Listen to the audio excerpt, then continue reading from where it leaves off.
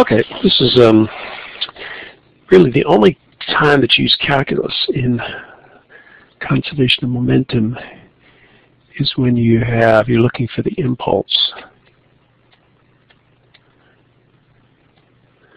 And the impulse is equal to the integral from 0 to t of f of t times dt.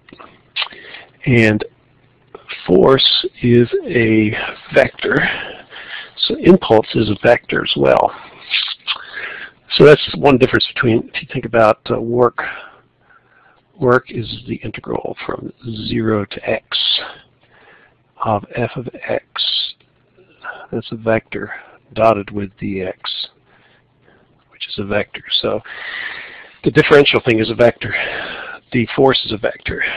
And you end up with dot product of a vector, and a vector is a scalar. So work is a scalar, it doesn't have direction. Whereas impulse is a vector. And that's because remember it's equal to the change in momentum.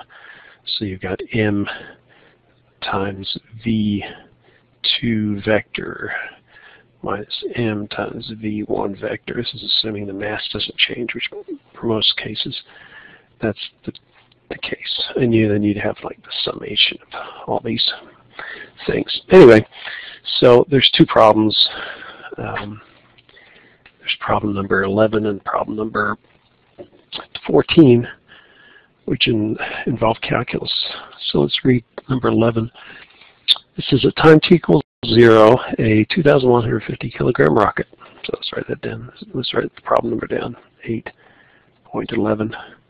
Okay, so the mass is 2,150 kilograms. And t equals 0, this is before anything happens. The engine fires in the x direction, so this is just a one-dimensional problem. This force obeys the equation F sub x, so the x component of the velocity, the force. So that's, over here force is a vector, this is the component of the vector. And there's only one, so we're just talking about one direction. So it's a vector problem in one dimension, which it just means we put this little slow script there. Where t is time, it has a magnitude of, so what it's saying is that f sub x of 0 equals 0, which is pretty obvious, and that the force in the x direction at a time of 1.25 seconds is 781.25 newtons. So the first thing they ask us to do is find the SI value of the constant A. So all we have to do is take the force and divide by the time squared. So if we solve for A, we get A is equal to F sub x over t squared. So the force is 781.25 newtons divided by 1.25 seconds, quantity squared. So our constant is 781.25 divided by 1.25 squared, 500. So it's 500, and the units are newtons per second squared. So when you have this equation, newtons per second squared times second squared give you newtons. So that's all nice and great. Okay, what impulse does the engine exert on the rocket during the 1.5 second interval, starting 2 seconds after the engine is fired? What impulse does during the 1.5 second interval, starting 2 seconds? Okay, so what we're doing is we're going from t equals 2 seconds to, so this is like the initial time. Let's call that t sub I, t sub f, the time after this whole thing's going on, 2 second interval, 1.5 second interval. So that would make that 3.5 seconds. So again, the impulse is the integral from 2 to 3.5 of f, the force, which is a function of time. So we get 500 newtons per second squared times t squared times dt. And all I have to do is a vector because it's all in the x direction. So, okay, so you factor out the constant, then you integrate t squared dt.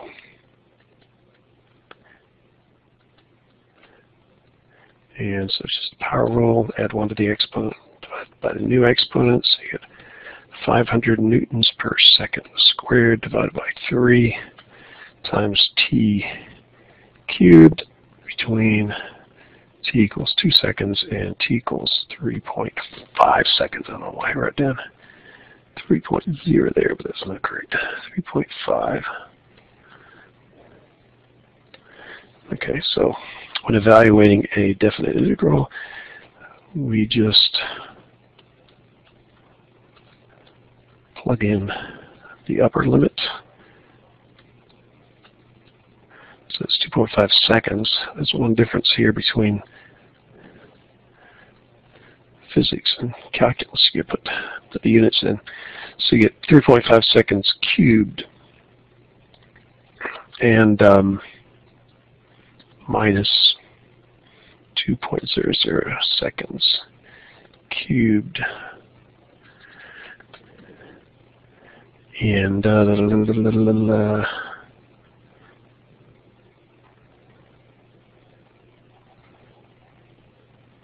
okay, so 3.5 to the third power minus 2 to the third power is 34.875 times 500 divided by 3.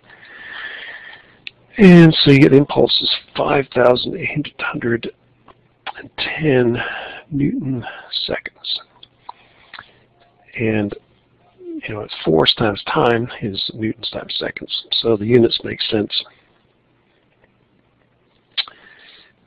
And that's the right answer. So that's good. And the final question is, how much does the rocket's velocity change during this interval? Assume constant mass. So, you know, the impulse is equal to the mass times the change in velocity. So they're asking for what is this difference. So if you solve for v final minus v initial, you'll get the impulse over the mass.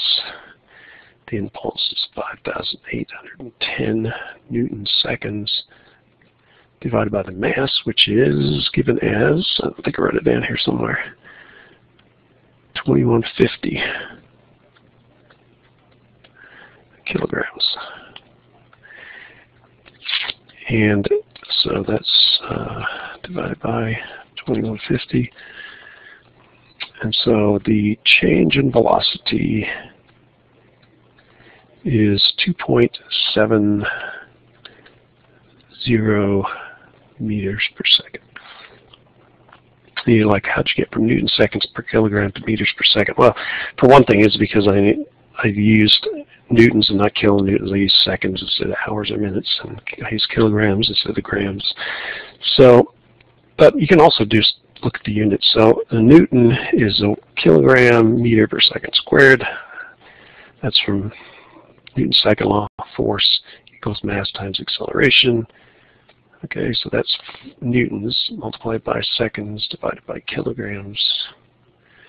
So remember, to divide this out, I put a 1 to create a fraction. And then I'll have kilograms meters per second squared times seconds times, so take a reciprocal of that, I'll get 1 over kilograms. So kilograms cancel out, 1 of the seconds cancel out. I'm left with meters per second, which is what I'm expecting. Okay, so that's that problem.